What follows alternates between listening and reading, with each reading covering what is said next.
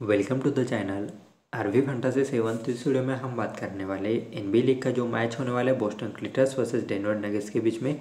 अभी video start करने से पहले एक बात क्लियर करवाना चाहता हूँ। बोस्टन क्रिकेटर्स जो है तो बहुत सारे चेंजेस के साथ आई है। जैसे यहाँ पर आईपीएल में यहाँ पर ऑक्शन होता है सेल और बाय का प्लेयर का, वैसे ही ऑक्शन यहाँ पर हुआ है और बोस्टन ने उनके सभी जो बेंच प्लेयर है उनको यहाँ पर सेल आउट कर दिया है और कुछ नए 2 प्लेयर को इन्होंने ऐड किया है। जो ऑफिशियल न्यूज़ मेरे पास फिलहाल आई है उसके अकॉर्डिंग मैं यहाँ पर बता रहा हूँ। और ये वो जो चेंजेस है वो ड्रीम11 पर फिलहाल यहाँ पर हुए नहीं। तो बहुत सारे प्लेयर ऐसे कि जो इस टीम का हिस्सा नहीं है लेकिन फिलहाल अभी तक इस टीम में यानी अपने ड्रीम11 में हमें यहाँ पर शो हो रहे।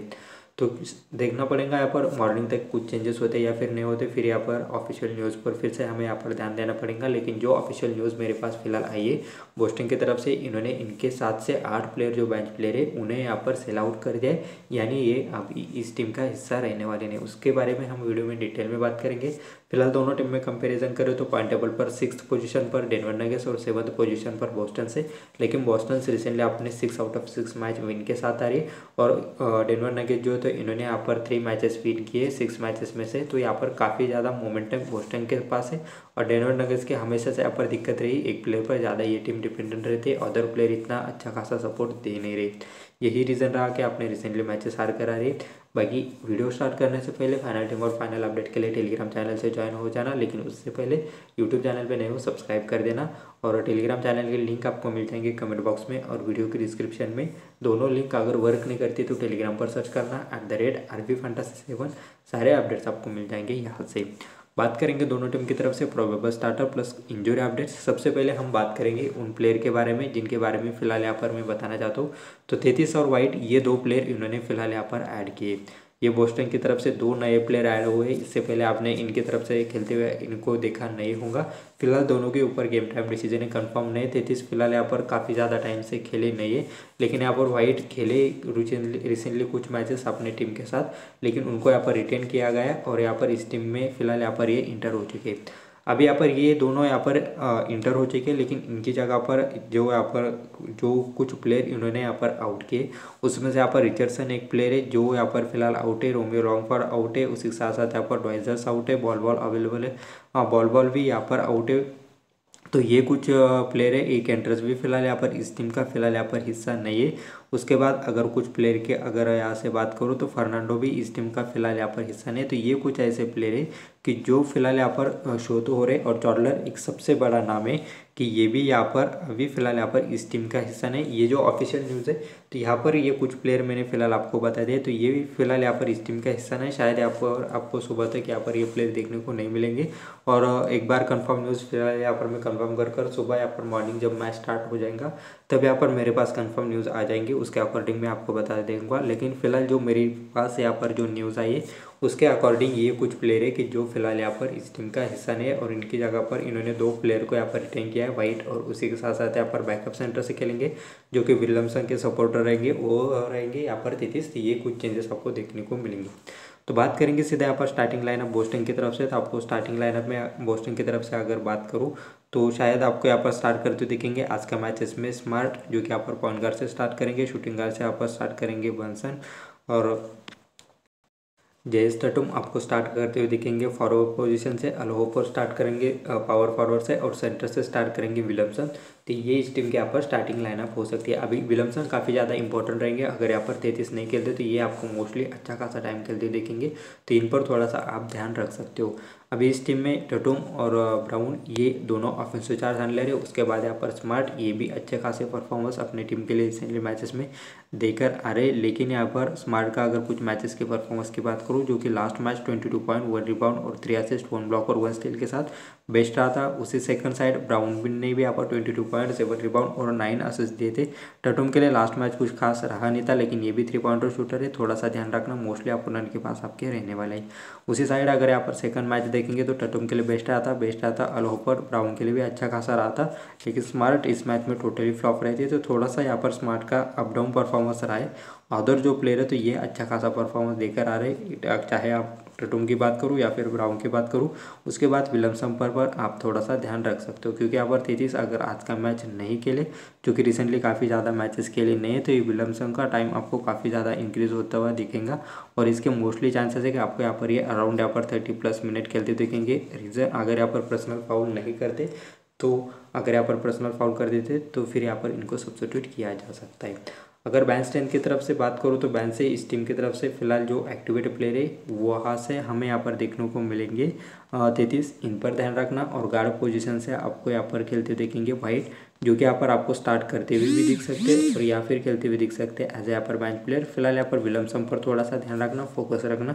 विलियमसन काफ़ी ज़्यादा इंपॉर्टेंट रहेंगे अगर यहाँ पर खेलेंगे नहीं वाइट तो विलियमसन ये कुछ प्लेयर है फिलहाल यहाँ पर ज़्यादा रिकमेंडेड नहीं करूँगा। कंफर्म न्यूज़ का वेट करना, कौन यहाँ पर इन हुआ है और कौन यहाँ पर आउट हुआ है, उसके अकॉर्डिंग हम यहाँ पर फाइनल अपडेट आपको टेलीग्राम पर दे देंगे। फिलहाल यहाँ पर वाइट और 33 ये दोनों फिलहाल का यहाँ पर कंफर्म है कि इस टीम का हिस्सा है और इन दोनों के ऊपर गेम टाइम डिसीजन है। अगर यहाँ पर ये खेलते तो फिर आप इन पर ध्यान रखना, अच्छा खासा टाइम आपको खेलते हुए देखेंगे। और डेनवर नगेट्स की तरफ से अगर यहाँ से बात करूँ तो यहाँ इस टीम की तरफ से कुछ ज़्यादा चेंजेस हुए नहीं। मॉरिस जो कि आपको लास्ट मैच में स्टार्ट करते हुए दिखे थे, ये फिलहाल इंजरी के चलते अनअवेलेबल है, तो इनकी जगह पर यहाँ पर हाईलैंड आपको स्टार्ट करते देखेंगे। फॉब्रिस पर ध्यान रखना, इनका टाइम इंक्रीज होने के काफ़ी ज़्यादा चांसेस है। विल बार्टन स्टार्ट करेंगे शूटिंग गार्ड से। गॉर्डन के क्रेडिट और विल बार्टन के क्रेडिट थोड़े से कम हुए, खास कर विल बार्टन ये आपको 16 क्रेडिट के अराउंड मिल जा रहे थे, ये फिलहाल आपको 14 क्रेडिट में इजीली अवेलेबल हो जा रहे हैं। और उसी के साथ साथ अगर यहाँ से बात करूँ फॉरवर्ड पोजीशन से जेफी ग्रीन यहाँ पर स्टार्ट करते, जो कि डिफेंसिवली ज़्यादा खेलते हैं और निकोला जॉकिस इस टीम के स्टार प्लेयर और यूनिवर्सल एसपी भी आपको देखने को मिलेंगे, तो ये इंपॉर्टेंट प्लेयर है और यही सारे गेम को चलाता है। बाकी यहाँ पर गॉर्डन और विल बार्टन इन दोनों में अगर कंपैरिजन करें तो अप डाउन परफॉर्मेंस इन दोनों के बीच में हमेशा से रहा है, कभी फ्लॉप और कभी यहाँ पर ठीक ठाक देते। ग्रीन जो थे यहाँ पर डिफेंसिवली खेलते, आप यहाँ पर अवॉइड कर सकते हो, जेल में आप इन्हें ट्राई करना। बोन हाईलैंड लास्ट मैच में भी इन्होंने बेस्ट दिया था एज ए बेंच प्लेयर खेलकर और आज का मैच तो वैसे भी स्टार्ट करे, तो एक क्रूशियल पिक फिलहाल यहाँ पर हो सकते हैं। लास्ट मैच यहाँ पर 25 मिनट खेलकर 22.6 रिबाउंड 3 असिस्ट के साथ इनकी तरफ से सबसे बेस्ट परफॉर्मेंस बेंच से आया था। उसके बाद विल बार्टन स्टार्ट करते अच्छा खासा। गॉर्डन डिफेंसिवली काफ़ी ज़्यादा यहाँ पर रिबाउंड में एक्टिवेट रहते, 8 रिबाउंड 4 असिस्ट। वैसे यहाँ पर विल बार्टन भी ऑलराउंडर परफॉर्मेंस देने की एबिलिटी इन दोनों में भी है। थोड़ा सा यहाँ पर विल बार्टन पर ध्यान रख सकते हो, क्योंकि मॉरिस ने तो विल बार्टन का रोल जो रहेगा वो क्रूशियल रहेगा। ऑलराउंडर परफॉर्मेंस निकोला जॉकिस इंट्रोडक्शन देने की ज़रूरत नहीं, मॉरिस आज का मैच का हिस्सा नहीं, तो मॉरिस की जगह पर आपको हाईलैंड स्टार्ट करते देखेंगे, अराउंड 20+ मिनट खेलते देखेंगे। जेफी ग्रीन डिफेंसिवली खेलते, जब ज़रूरत है डिफेंस की तब इनको टाइम मिलता है, अदरवाइज ऑफेंस में अगर यहाँ पर ज़्यादा टीम एक्टिवेट रहे तो यहाँ पर जेफी ग्रीन थोड़ा सा कम टाइम खेलते, तो थोड़ा सा आप इन्हें अवॉइड कर सकते हो। अभी इस टीम की तरफ से जो बेंच स्ट्रेंथ है, बेंच स्ट्रेंथ में क्लियर है यहाँ पर फॉब्रिस अच्छा खासा टाइम खेलेंगे, क्योंकि यहाँ पर मॉरिस खेल नहीं रहे, तो ओवरऑल यहाँ पर फॉब्रिस का टाइम आपको इंक्रीज होता हुआ दिखेगा। उसके बाद जेक9 जी आपके पास फॉरवर्ड पोजीशन से अवेलेबल है, डी आपके पास अवेलेबल है, तो ये कुछ यहाँ पर प्लेयर अवेलेबल है। लास्ट मैच में जमाइग्रा ग्रीन का परफॉर्मेंस काफ़ी बढ़िया रहा था, तो इन्हें भी आप यहाँ से ट्राई कर सकते हो। उसके बाद रीड एक ऑप्शन आपके पास अवेलेबल है, ये इससे पहले कई मैचेस में स्टार्ट करते हुए भी दिखे थे, लेकिन स्टार्टिंग में कुछ खास कर नहीं पाए, तो बेंच से खेलेंगे। बेंच से जो फिलहाल इंपॉर्टेंट प्लेयर है वो है जमाइग्रा ग्रीन और फॉब्रिस।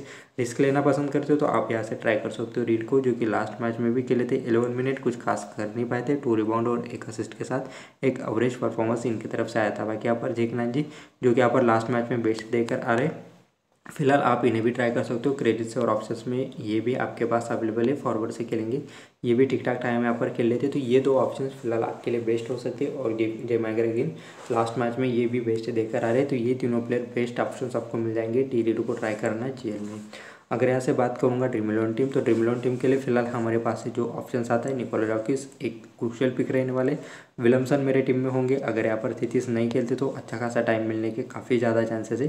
उसी के साथ साथ यहाँ पर क्रेडिट से ओवर के साथ चला जाऊँगा, क्योंकि फिलहाल यहाँ पर थोड़े से क्रेडिट के इशू हो सकता है, तो मेरी टीम में यहाँ पर होने वाले ब्राउन, शूटिंग गार्ड पोजीशन से विल बार्टन, मॉरिस और उसी के साथ साथ बोन हाईलैंड। फिलहाल क्रेडिट से ओवर के साथ जा रहा हूँ, बोन हाईलैंड हमारे पास अवेलेबल है। यहाँ पर आपके पास रिचर्डसन तो फिलहाल खेल नहीं रहे, तो फॉब्रिस के अलावा कोई बेटर ऑप्शन आपको मिलेंगे नहीं। वाइट अगर खेलते तो इन्हें ट्राई करना, चॉडलर खेल नहीं रहे, मॉरिस यहाँ पर इस टीम का चॉडलर इस टीम का हिस्सा नहीं, मॉरिस इंजरी के चलते यहाँ पर खेल नहीं रहे, और वैसे भी मोरे इनएक्टिव है अभी तक, तो यहाँ पर 2 ही ऑप्शन हमारे पास ऑफिशियली बचते, वाइट और फॉब्रिस पॉइंट गार्ड पोजीशन से, इन दोनों को आप यहाँ से ट्राई कर सकते हो। बाकी अगर बात करूँ स्मार्ट, आपके पास ऑप्शन है जो कि यहाँ पर स्टार्टिंग लाइनअप में रहेंगे और आपके पास अगर यहाँ पर चाहो तो होफर के साथ जा सकते हो। बट उनके लिए फिलहाल यहाँ पर क्रेडिट अवेलेबल नहीं रहेंगे, तो यहाँ पर फॉरवर्ड पोजीशन से फिर बाटन के साथ जाऊँगा, या फिर आप चाहो तो गोल्डन के साथ जा सकते हो। तो ये कुछ चेंजेस आप अपने अकॉर्डिंग कर सकते हो। फिलहाल यहाँ पर जो बिड बाटन है वो मुझे यहाँ पर सेफ लग रहे, और आप चाहो तो यहाँ पर स्मार्ट की जगह पर विजन 11 पर खेल रहे तो गोल्डन को ट्राई करना, या फिर आपके पास होफर का भी अच्छा खासा ऑप्शन अवेलेबल है। फॉरवर्ड ज़्यादा अवेलेबल नहीं, तो यहाँ पर होफर भी अच्छे खासे पिक आपके लिए हो सकते हैं। वैसे यहाँ पर इन्होंने भी कुछ मैचेस में अच्छा खासा परफॉर्मेंस दिया और फिर से यहाँ पर जो परफॉर्मेंस रहा है स्मार्ट का ऑन ऑफ परफॉर्मेंस इनका रहा है, कभी बेस्ट कभी यहाँ पर टोटली फ्लॉप। सेम लेवल का परफॉर्मेंस यहाँ पर होफर्ट की तरफ से आया, कभी बेस्ट कभी फ्लॉप। अगर यहाँ पर रिसेंटली दोनों मैचेस में देखेंगे, लास्ट मैचेस में यहाँ पर स्मार्ट टोटली फ्लॉप रहे थे और टोटली यहाँ पर फ्लॉप रहे थे, और होफर्ट ने अच्छा खासा मैच में परफॉर्म दिया था। अभी जो रिसेंटली मैच हुआ है यहाँ पर होफर्ट टोटली फ्लॉप, ज़्यादा आप हम यहाँ पर ऑलराउंडर परफॉर्मेंस अच्छा खासा तो आया था, लेकिन यहाँ पर स्मार्ट ने इनसे यहाँ पर ज़्यादा DREAM11 पॉइंट दिए थे। तो ये दो ऑप्शंस आपके पास अवेलेबल है। फिलहाल होपर्ट के लिए यहाँ पर बैकअप फॉरवर्ड के जो प्लेयर है वो फिलहाल अनअवेलेबल है, तो मोस्टली यहाँ पर होपर्ट भी अच्छा खासा टाइम खेलते दिखेंगे। तो इसके अकॉर्डिंग फिलहाल यहाँ पर मैं होपर्ट को अपने टीम में पिक करवा रहा हूँ। अगर आप चाहो तो यहाँ पर स्मार्ट के साथ भी जा सकते हो सिलेक्शन परसेंटेज के हिसाब से।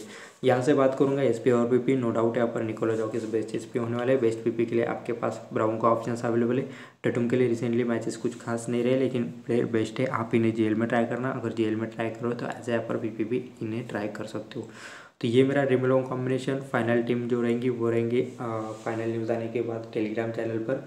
थोड़ा सा यहाँ पर ये टीम भी सेव कर रखना, कुछ चेंजेस हुए तो आपको फाइनल अपडेट दे दूंगा टेलीग्राम चैनल पर। अगर कोई चेंजेस नहीं होते तो फिर भी आपको बता दूंगा कि सेम वीडियो टीम के साथ आप जा सकते हो। तो होप गाइज वीडियो पसंद आया होगा, उसी के साथ अपने लाइक और सब्सक्राइब भी किया होगा। तो मिलते हैं फाइनल टीम के साथ हमारे टेलीग्राम चैनल पर।